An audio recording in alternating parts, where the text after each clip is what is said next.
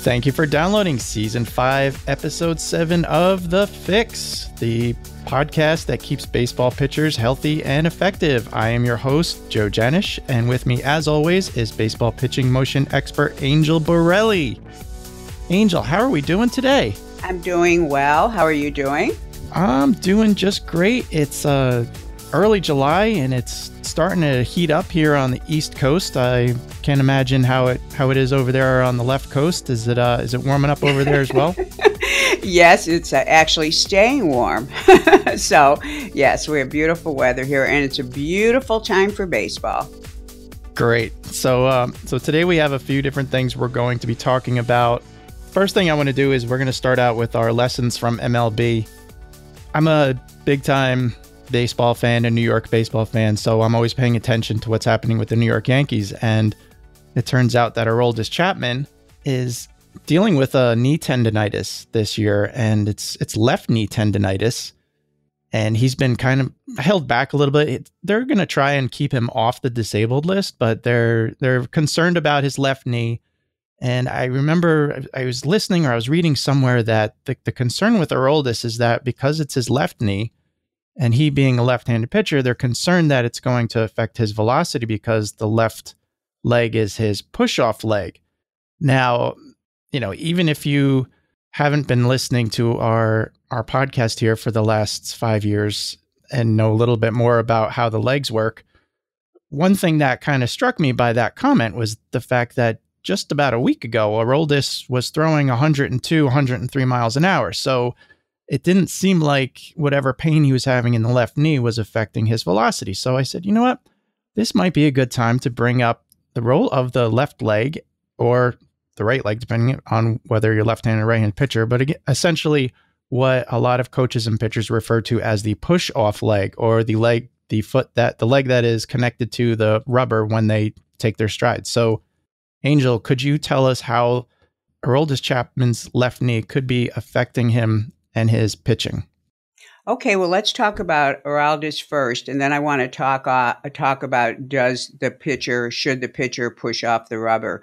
So first of all, he's got an injury to his left leg, and he is a left-handed pitcher. So his left leg will be his rear leg. It's also the only leg that's on the ground as he's moving from his left leg onto his landing leg. So during the part of the motion where he is taking his right leg and reaching it out into the stride before foot plant, the only leg that's on the ground is his left leg. So it is an important leg. So yes, everyone should be concerned. Number two, the leg itself, its role is, of course, to keep you're on one leg, when you're at the top of your knee lift, and then that foot stays connected to the ground so that his left hip can move his center of mass forward.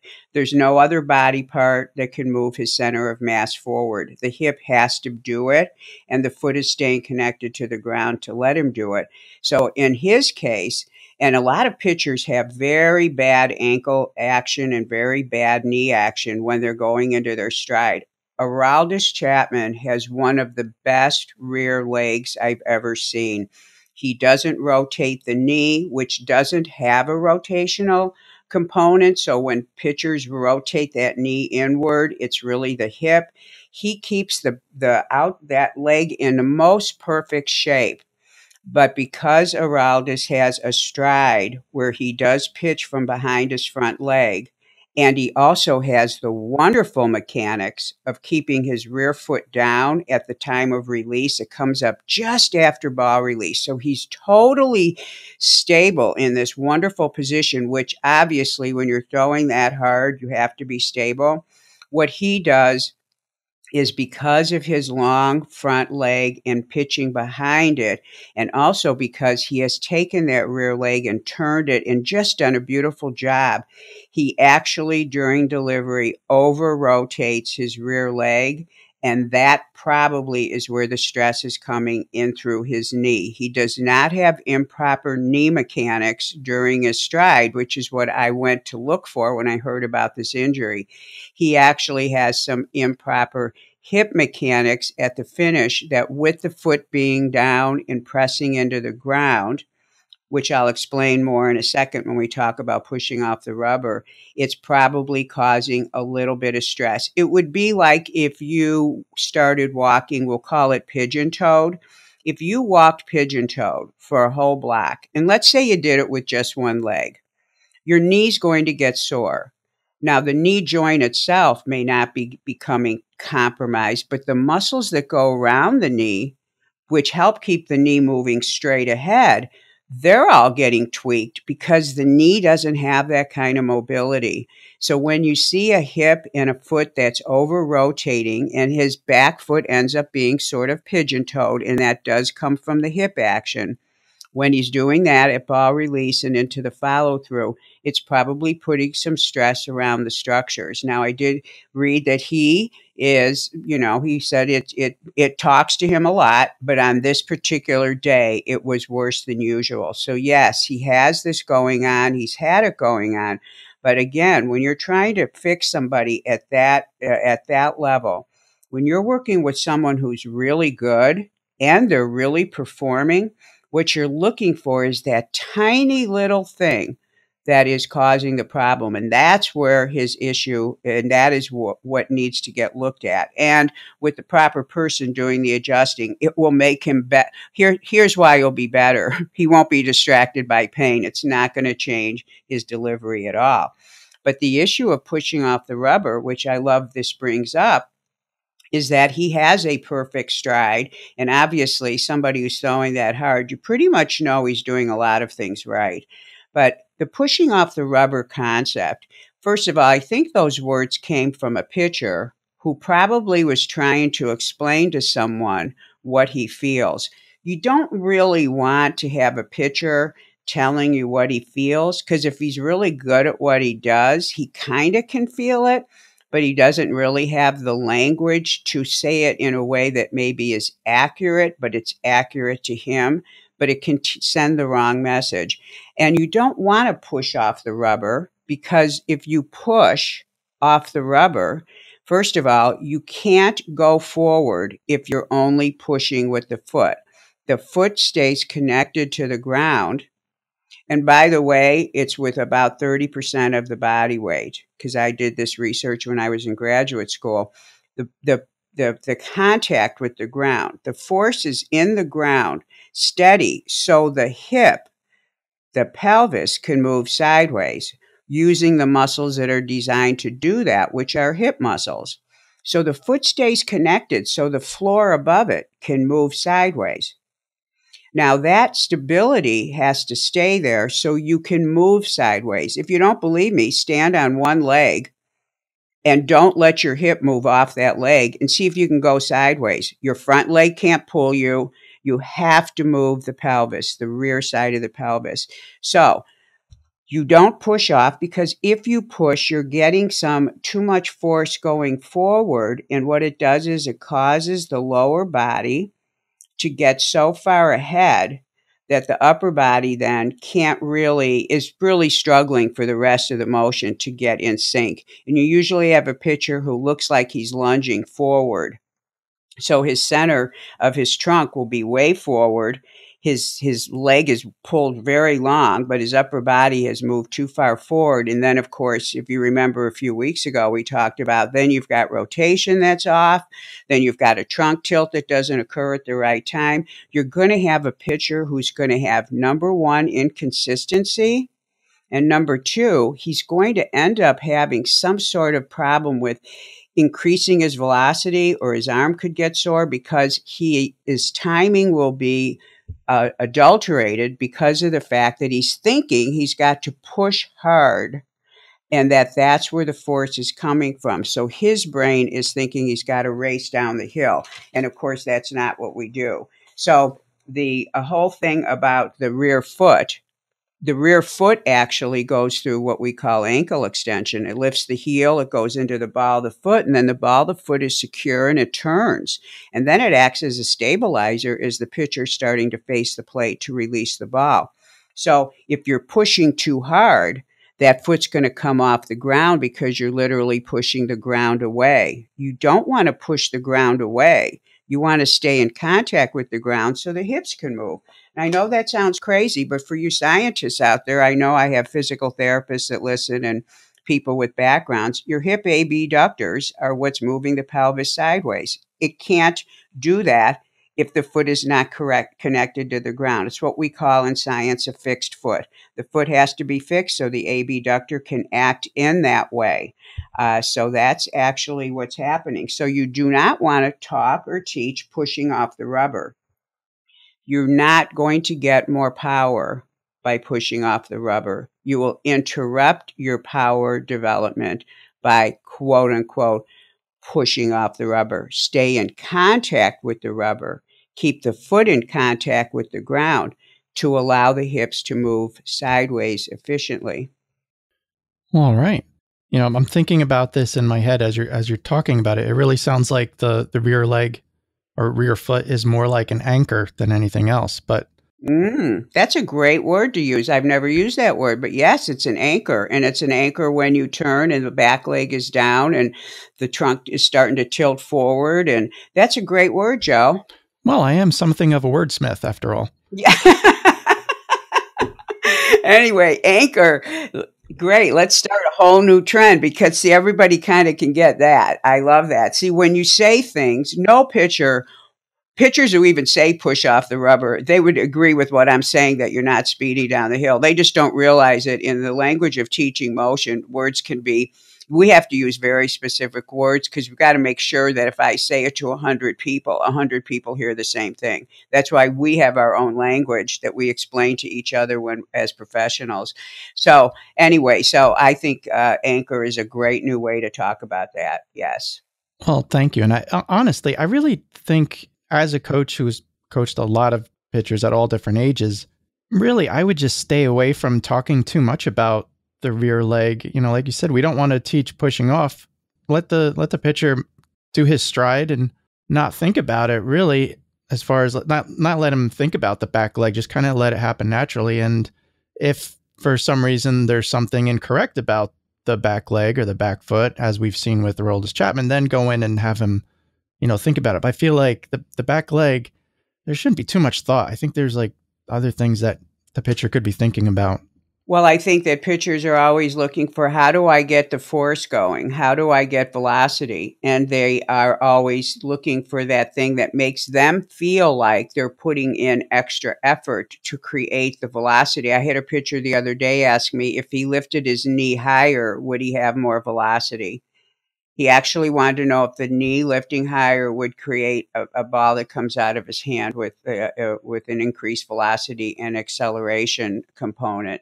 And I really understood what he was saying, because he's thinking the higher you go, then you can do something with the rear leg. So everybody's always looking for that little thing about where is power created from. And unfortunately, unless you go to school and understand it, it's hard for lay people to explain that. And a lot of people do think it does come from the back leg because they know it's important. But what it's important about is that, again, it's the only leg on the ground. And if you've only got one leg on the ground, you want to make sure you're handling it correctly. But if you also think it's supposed to do something fancy, that's the leg you're going to look at because it's the only one that's on the ground. It's as simple as that. So yeah, it's easy to understand these myths. Yeah, I always think stay in your lane when you're talking about mechanics. If you don't know exactly what's happening, be careful about using words to describe it. Right. Well, it's interesting you bring up the pitcher who was talking about his knee lift, because that's something that a lot of pitchers for years have been thinking. And it was a concept really espoused by Tom House to a generation of pitching coaches and pitchers, was that the higher your knee lift is, the faster you're going to be able to pitch, because it's all about starting up high and moving downhill. But we've learned and moved far beyond that. And toward that end. Well, before you leave that topic, Joe, not to interrupt, but I want to say this. Here's where a coach you know how I always say, and coaches, you've heard me say this 100 times, you know what you're seeing and you kind of know what's going on. But unless you have a huge background, you interpret it differently. If you lift the knee higher, you are probably going to be more in the right leg. Let's say you're a right-handed pitcher. If you lift the knee higher, I'm not saying you should lift it higher, but we want the back leg to be loaded. If someone who can't load his back leg all of a sudden lifts his knee so high that his body immediately moves his center of mass into that one leg that's on the ground, now you've got a greater load, and the greater the load, the better the stride will be from the hip. So so you can go a long way around and see, how does someone think that a higher knee lift could give them more power? Well, it's giving them more correct weight load into the back hip, which is the reason why pitchers lift their leg, to shift into the one single leg.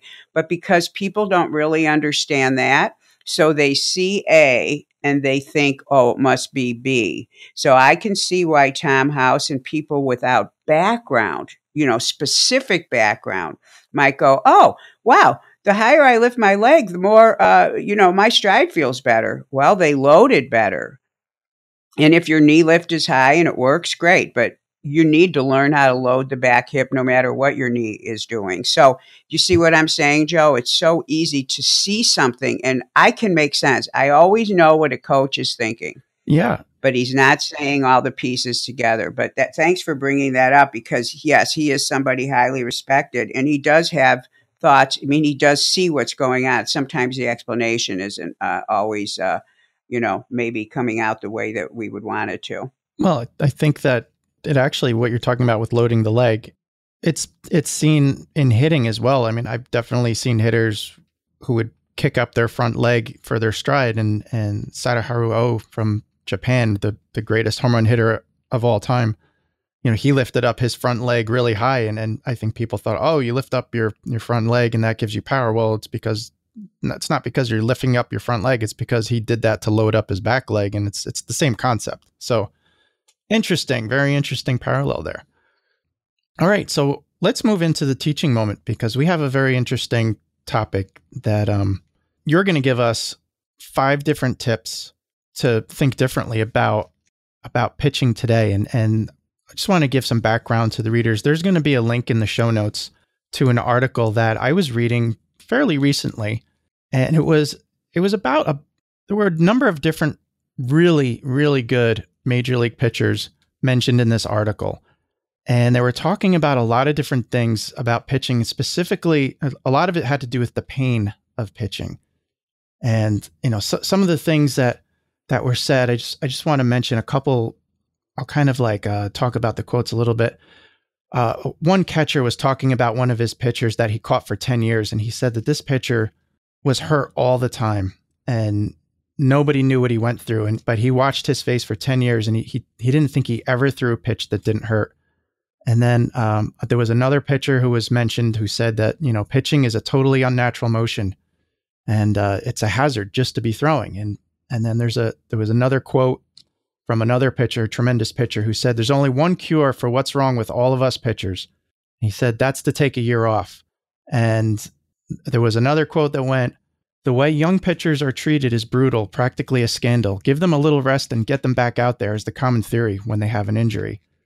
And really, the greatest debate in baseball for the century has been how to care and feed a pitching arm.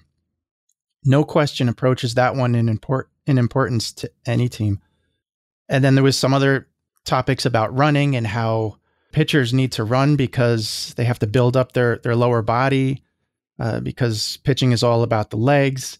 And there were a lot of other different things in the article. And I'm going to put a link in the show notes to it, because it's a really interesting article. And the one really interesting thing about this article, I mean, it could have been written 2 weeks ago, but it actually was written 40 years ago, almost to the day that we're recording. It was written in July 2nd, 1978.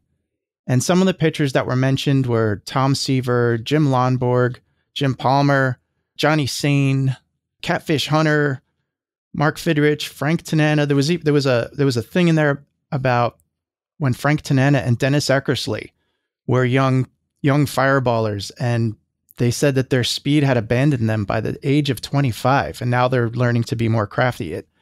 And I was looking at this article and I was thinking, my goodness, in 40 years, there were a lot of things that pitchers thought that they still think today. Now, I can kind of forgive, the Tom Severs and the Frank Tananas and everybody from 40 years ago, because we didn't have the science that we have today. But I sent this article to you, Angel, and I wanted you to take a look at it. And I think at first you didn't even realize it was written 40 years ago, did you?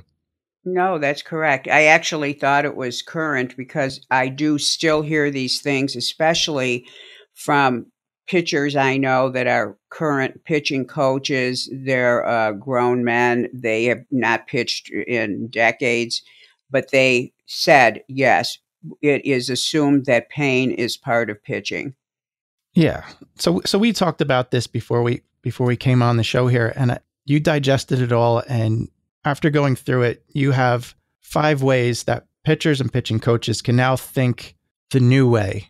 And why don't you start to tell us some of the different ways that pitchers can get into the modern age, for lack of a better term? Okay, so there's 2 things that I want to say about the fact that what this article is saying. There's 2 things that I hear all the time from the older pitchers. We never did all the stuff that pitchers are doing today. We didn't have pitch counts or anything, and nobody was ever hurt. Why are there so many injuries now? Okay, so what this article dispels is the fact that nobody was ever hurt. Because I believe these guys. People, you should read the article. It's amazing. And the guys mentioned in there are highly respected. So this dispels the myth that why all of a sudden are pitchers getting injured. No, all of a sudden we know how to take care of it, just like all of a sudden we know how to lower cholesterol. All of a sudden we know how to beat heart disease. All of a sudden we want to be healthy. Things change. So it is not that they didn't used to get injured. They pitched through pain. Okay, that's number 1 thing I love about this article. The other thing about the article is that it is so important to respect all these guys that pitched years ago. Every one of the guys that talks to me about it and says, Angel, we thought it was part of the job. I have the greatest respect for them. And the thing is that when you hear the Tom Severs and you hear the older pitchers and you hear them talking about this kind of thing, or you hear them say something, like I hear pitchers say all the time, pitching's an unnatural motion. If it was unnatural, it wouldn't be a motion. But if you do it incorrectly, you can start just like I was mentioning with the knee. Most pitchers do something very weird with their knee when they're coming off their back leg, something the knee is not designed to do. So if you do that, then we could say, yes, it's unnatural. No, it's not unnatural. You're doing it unnaturally. So the myth of it's unnatural, I mean, why would you let your kid pitch if somebody said, oh, by the way, this is not natural? No, it is natural, and it's got an efficiency to it. And somebody who does the work I do, my job is to teach efficiency. I am the English teacher that's going to teach you the alphabet in perfect grammar. Now, if you want to go and text and use acronyms and bust up the English language after you get a lesson in English, cool. But I am the English teacher that teaches how to do it correctly. And that's an analogy. My job is to teach the efficiency of it. So if you add bells and whistles, you do end up adding it to something that at least you have the basic knowledge about.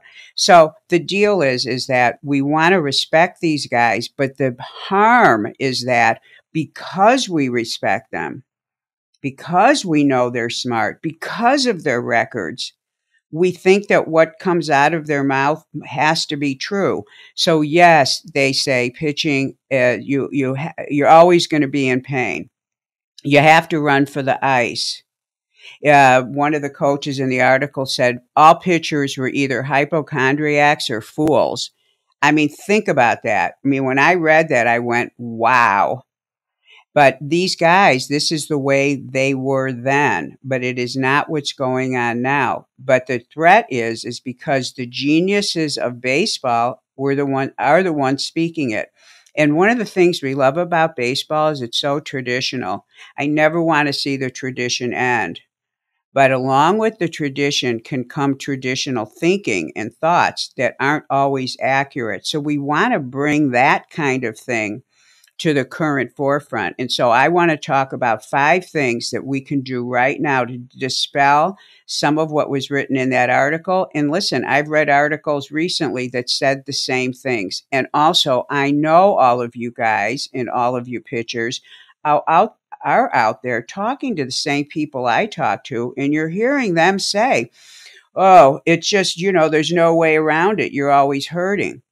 And what I am scared about with that is that might mean that when someone has pain, they just go, oh, and then they don't think twice about it. So I want to talk about 5 things that are so current that can bring your thinking into the now, and also ways for you to look at, well, why now? These guys, they were in so much pain all the time, and they believe it's part of it. It's turning out they were in pain. So why shouldn't we believe them? So let's talk about 5 things right now that you can do to make sure that you're staying current. Number 1, and I'll contrast this with 1978. And by the way, in 1994, when my first pitcher was referred to me and I was a strength coach and I was starting graduate school, the passion you're hearing in my voice now is because when I read this article, I was reminded of why I do this work. These poor guys didn't have anybody on their side saying, let me help you. Somebody who maybe wasn't involved, that had a different way to look at things. And being a female who never pitched, being a student of movement, and being a scientist, and then just somehow being so attracted to the pitching motion, I made it my life's mission to help you guys, to be that person that offers the information to help you not be in pain. And so I'm very passionate about this topic. So number 1, could you ever, for you guys that are older, did you ever see a pitcher go out to the field and warm up his arm? No. Muscles need to be warmed up. So if you are a 2018 baseball pitcher and you go out to the field, you put on your cleats and you take a ball and go out and throw it, and you haven't properly warmed up your arm, you are a 1978 pitcher. It is insane not to warm up your arm. There's too many great programs out there to do that. Number 2, Angel, just yes. stop for a second. Okay. When you say warm up the arm, you mean something other than take the ball and throw it easily back and forth with your partner. Oh, yeah, absolutely. I'm talking about warming up each joint for movement, taking a resistance band, going to the fence, and preparing the body to preparing the joints and the muscles so they then can do the action.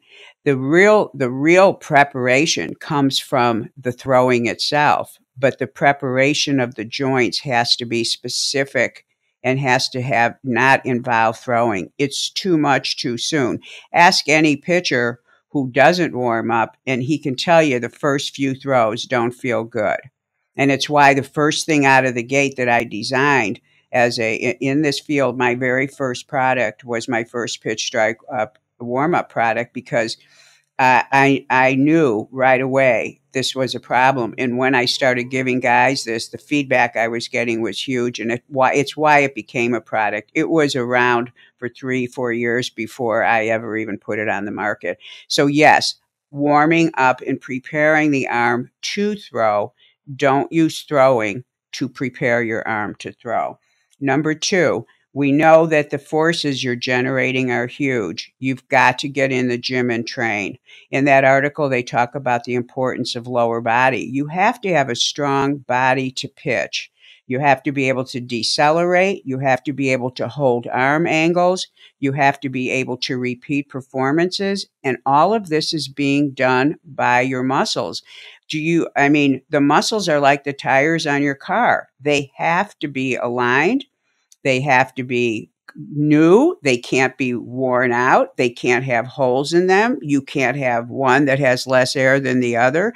The whole car will not drive correctly if something's wrong with your tires. So you want to think of your muscles as the tires, and there's joints that the muscles cross. So you have got to strengthen them. So training. In 1978, pitchers didn't train. In 1994, they didn't train because I, as a strength coach, when I started training people, the coaches were like, what?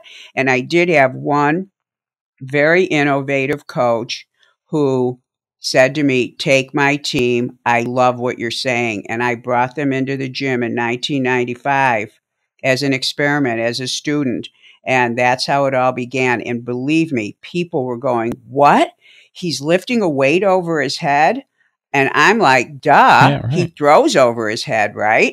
And so to me, I'm not making the connection. But of course, I had grown up in baseball where people are going, don't put weight over your head. So to me, the innocence of being a neophyte, you just, you do what you know is the best thing. And it turned out, of course, to be great. So train. If you are a current pitcher in 2018, you should be lifting weights. If you're not, you're back in 1978. The third thing, believe in what your body is telling you. If your body is speaking to you, if your pitching arm doesn't feel like your other arm, then something's going on. Believe in the fact that it is talking to you. Now, if you can get the belief thing going, then the rest of the steps will be easy. You've got to start to understand that every part of your body wants to do things correctly. It loves when it pops out of bed in the morning and you're not hurting anywhere. You know how happy you are? Well, your body's happy too. When any part of it starts shouting out to you, you need to listen to it, and you need to believe that its language is specific. It starts with a little whisper and it'll end up with a loud, loud voice if you don't pay attention. Believe what you're feeling. Trust in the fact that it's telling you something important. Now, if you do that, then you can start to believe that it is important for you to be very on top of early detection.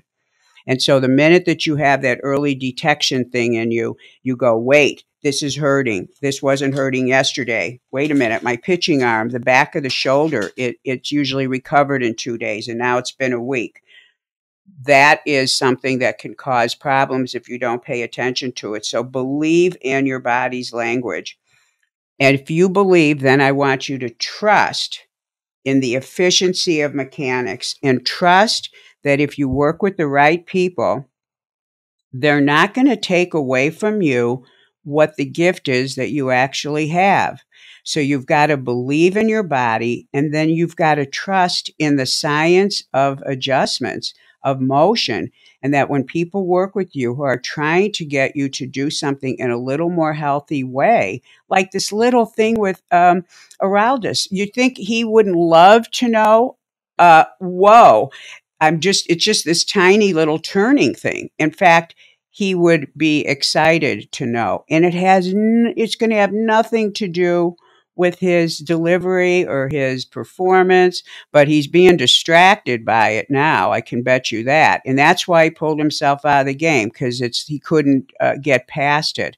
So believe in adjustments. And guess what? Pitchers have been making adjustments on their own forever. They don't talk about it, but they do it. They just don't know what they're doing. I hear every week, I was trying to make all these adjustments because I was doing this or that, and they'll tell me. And I wonder, what were they actually trying to adjust, because they don't know how to make the connection.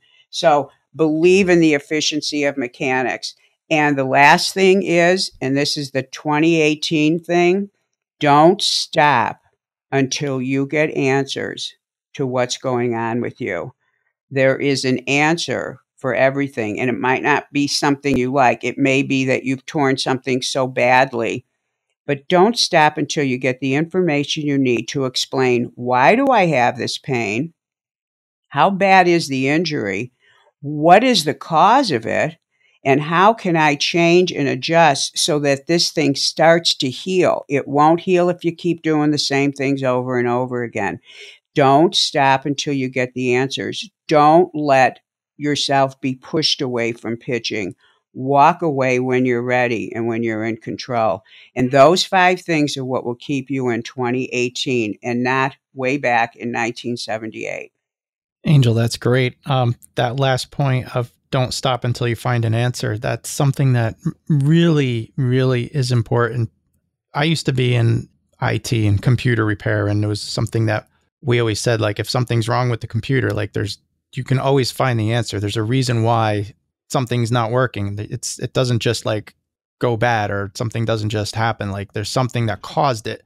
And I think it's so important for pitchers to find out exactly why they have the pain that they have, and not accept an answer like, well, you're a pitcher, so it's expected, or pitching is an unnatural motion. And if you hear that from, even if you hear it from a surgeon or somebody who's a very Exactly. highly respected doctor, or whoever it is, run away, go in the other direction, find someone who will give you the answer that you need, not a cop out or a dismissive, well, you're a pitcher and that's what happens. That's nonsense. There's a reason that you're having pain, and you need to find out the root cause. And without the root cause, you're just going to hurt yourself again. And I think it's so important for people to understand that.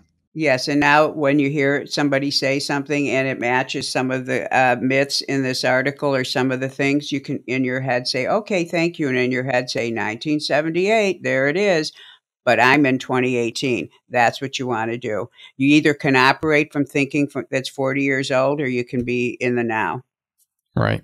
So speaking of being in the now, we are going to be moving into the 9th inning.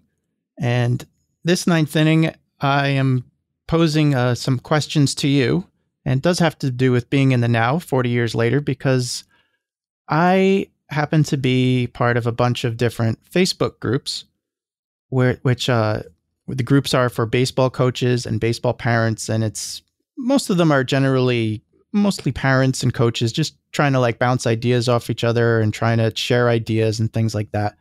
And every once in a while, actually every single day, some parent posts a video of their child. In some cases, the child is as young as 5 or 6 years old, which makes me crazy, but that's a whole nother can of worms. And they'll show like maybe how, the pitcher's throwing, like maybe they'll have a side shot and a video, and maybe even a slow motion video. And they'll say, hey, how does he look? Or what can he do to be better? And this is sent out, this is posted to a group, and there could be, 300, 500, 1,000 members of the group. And in turn, the video post will get maybe 10 responses, 20 responses, 30 responses, 50 responses, 100 responses. And all of these responses are basically from other coaches and or parents who take a look and then give their critique or give their advice, or, try to provide some kind of direction on what could be done next. And I watch these things and it makes me crazy, because a lot of these people really, like you said before, are not staying in their lane. They're kind of getting out of their lane and talking about things that they shouldn't be talking about. And then I feel bad for the original parent who posted the video, because they're genuinely looking for advice. They think that they're asking the right people the questions, but in fact, it seems like maybe they're going to be in even worse trouble than before they posted the video. And I wanted to just bring that up to you and say, what should parents be doing instead of posting videos on Facebook and asking a large group of people who don't really have the right background for a lot of these things? What could we do to kind of like help these parents and these coaches get better advice?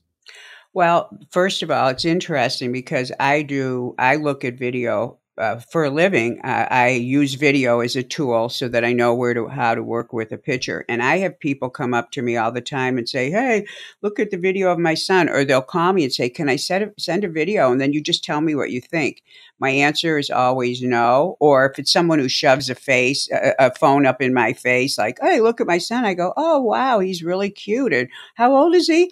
I never critique the mechanics, because you can't render an opinion on something unless you're going full blown into the analysis of what's happening. So number one, asking for curbstone consultations from a professional is risky for the professional to step into that. But it's also kind of crazy for, I think, a parent to want to have their child kind of viewed in a public manner.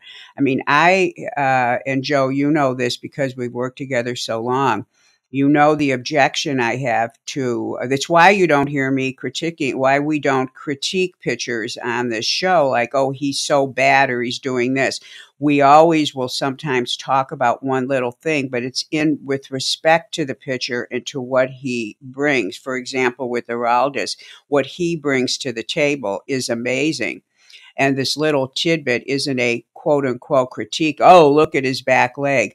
But unfortunately, it always comes out like that. And having a pitcher be chopped up into pieces of meat like that, I would never be, I would never put up pitchers' mechanics and draw lines and say they're doing this, this, and that wrong. Plus, movement is interesting. An error that you see is created by something else that has nothing to do with the error that you see. So when you're doing a critique of what you see, you're doing nothing to solve the problem. And so I have a high respect for all pitchers. I don't care if they're 6 years old. So I don't like the idea of going online and asking, what does someone think, especially knowing that, one, you probably don't know enough to know if that person is speaking the truth. That's the main thing. If you're in search of information, which I completely can understand, you need to know that unless you're going to get an answer or educated so that you are informed enough to know if what that person is saying is correct, you could hear 100 different things. And I'm sure, Joe, am I right? Though all those hundreds of responses, are they all different? In most cases, yeah, they usually are. Exactly. And usually people don't say good things about a pitcher because, unfortunately, people who like to do this sometimes want to say it. I mean, I have people call me or they'll talk to me, and after about 10 minutes, I'm realizing that this person wants me to know how much they know about pitching. And I feel bad for them because they're talking and they want me to know how much they know about pitching, but I'm not sitting back wondering how much they know. I don't expect anybody to know what I know, and I don't try to know what they know. We know what we know. We are what we are, and we all have certain skills and jobs. And my job is of something completely separate than maybe a pitching coach. So I don't sit around going, oh, he's good or he's bad. Everybody's bringing something to the table, or they wouldn't be at the table, because you can't last if you're that bad. So I think that it's a problematic for me on both ends. I don't want to see people talking about things they shouldn't be talking about. Plus, you can't make an evaluation unless you see all four sides. I have been doing it long enough to where I can infer something. But even then, I don't, and if I say, I can see what's happening here, that's because they've sent something. I'm saying, yes, okay. Yes, you can be my client. Yes, I can help him. Now let's do it the real way. And I didn't get paid for that. Yeah, well, I think I see what he's doing. That's okay, well, listen, send me one video so I can just see. Because, for example, I don't work with sidearm pitchers. So I have to kind of see is he a sidearm, because I don't want the kid coming out and I say, I can't work with you, because it's a completely different motion. So if I'm going, yeah, I see what's going on, I limit it to that. I don't go any further, and they're not paying for that. But once you are my client, you're going to get full analysis, because it can be damaging. So on the end of those that are doing it, I think you have to be careful. On the end of the parents, you don't want somebody to try. You don't want to just like I said last week, don't have your son emulate another pitcher. As much as I love Aroldis Chapman, I can't teach his front leg mechanics because they're not efficient. And so it's not efficient in terms of teaching the way I do. If I said copy him, I would be having you copy something that he has perfected. Pitchers, there are great pitchers out there that don't do something efficiently. And it's not that, oh, so it's okay to do that. No, they have practiced that and become an expert at doing that. So, you're not going to fault them for that. But to teach that out of the gate, when you have the opportunity to teach something that in the end is going to be more efficient, if you're a teacher of motion, that's the direction you go. You don't say, well, you want to throw hard, let's use Chapman, let's follow his mechanics. No, you should have a knowledge of, hey, let's build it the efficient way, and let's see what happens with that. If you're starting from the beginning and you have that choice, that's what you need to do. So you don't want to be copying someone who happens to have perfected something that works for them. So asking for opinions, looking at them next to, some other pitcher can be really problematic. Let's have respect for our pitchers. So to all you parents that are asking those questions, ask them of people who have your son standing in front of them, because you're getting information about that pitcher. If a pitcher walks up to me, and let's say he's 12, and he's, like I was mentioning earlier, let's say he's pigeon-toed. Both feet are turning inward. And maybe he's a kid who had braces when he was a baby. Well, when he walks up to me and I see that, that gives me huge information. So when I watch him play catch, or I film him and see the video, I already know that he has something going on with his hips, so that I'm going to be looking at him in a different way. So parents, don't use video, use human beings, number one. Parents, please put your cameras away. I study video for a living, and I can tell you, it's not easy to know what you're looking at. And so have it to collect it for a memory, not for feedback to your son, and not to use maybe to have someone else give you an opinion. Let the professionals do it. There's many great coaches out there. And let them do it with your son in front of them, not one shot on a video. And for coaches that do this, I don't know what to say. Here's what I know. There isn't a coach out there that wakes up and says, I want to hurt some kid today. And there's not a coach out there that doesn't love what they do and want to help. But I would love to see coaches seeking information that helps us spread the word of giving respect to pitchers and making sure that we never use words that can be interpreted in another way. And coaches, tell them, come and see you, not just use the video. And that's what I would say. And that's how I feel about all of those forums. Yeah, thanks. And, again, this is one of the modern things that we have. Technology is the ability to share our ideas on the internet very easily. And in many ways, it's an outstanding, amazing thing that we have for the human race. And in other ways, it could actually be dangerous, because if you're getting the wrong information from the wrong people, it's not going to be good. I think about it like, if you're a person who's overweight and you want to lose weight and be healthier, are you going to go on Facebook and go to some group and say, hey, here's a picture of me. How do I get skinnier? Like, no, you're going to go to a doctor and a nutritionist and people who can help you and help you build an exercise program and a diet and everything else. Yeah. You're not going to look for, help from a bunch of strangers on the internet. Yeah. Or if you have a car that isn't running right, you're not going to take a video of the car and drive it and say, okay, like, what's that noise?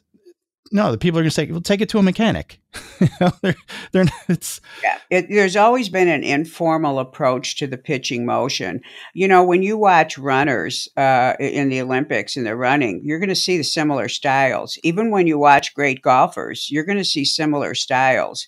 In most sports, you see a wide receiver running down the field. If you had 10 screens and saw 10 wide receivers running down the field after catching the ball, you're going to see running styles that look very similar, because there is just like when we look at cars, all the cars are driving down the street looking the same way, right? Because yes, there are a series of machines. Well, we are built that way too, but for some reason with pitching, the guy, I can't remember the pitcher's name, he was a closer, and he would throw the ball so hard, and every pitch he would land on his hand, his left, he was a righty, he would land on his left hand on the mound. He would fall down. Yeah. And it's seriously, this was like, I don't remember. I'll try to remember his name. I can't remember it, but this was his style. Every pitch. We're not talking a pitch where he lost his balance. What? It's like, how? So this kid's been doing that his whole life. Where was somebody who's like, that's not right? It's like you're driving up on the sidewalk. Oh, I've always driven up on the sidewalk. No, the first second you're up on the sidewalk, you got to figure out, why can't I stay on the street? There's something about pitching that has been so work product oriented. Throw balls, don't throw balls, throw strikes, get the guy out, that there's been this like leisurely sort of lax way. And I think that's the message I always want to bring. Let's respect our pitchers and let's help them be at their best. And I don't think that happens by critiquing them in a way that doesn't produce a solution. Plus, what if you did see something and you told the parent? What's the parent going to do with that? Try to change their own mechanics? That's my second thing. Parents, put away your video cameras. And second, please stop trying to fix his mechanics. Please bring him to a professional who teaches for a living. Not that you might not know what you're seeing, but let someone do it who does it for a living. And those are my two messages. And that way, everybody's respected. And I think that's really, really, to me, the real take home I would love from this segment. Yeah. And again, just to bring that similarity up, if there's something wrong with your car, if you need an oil change or you need something done with it, you take it to the mechanic. You should do the same thing with your pitcher, unless you are a mechanic and can do it yourself. Bring your pitcher to someone who teaches pitching, and ideally someone who teaches pitching and fully understands body movement, someone like Angel Borelli. So that's I think that's all we have for this episode. I think we've covered quite a bit this time. Yes, and I hope we've got everybody in the 2018 year and not 1978. Absolutely. So again, thank you for listening. This is episode 7, season 5 of Baseball Pitching the Fix. If you want to learn more about Angel, you should go to her website, gymscience.com, gymscience.com. And we're going to have links to the article from 1978. We're going to have a link to that first pitch strike warm-up that Angel mentioned so that you can warm up your arms. And there's all kinds of other great things that you can find at Angel's website. We'll be back again in about 2 weeks. And in the meantime, I want to wish you safe and effective performance on the pitching mound.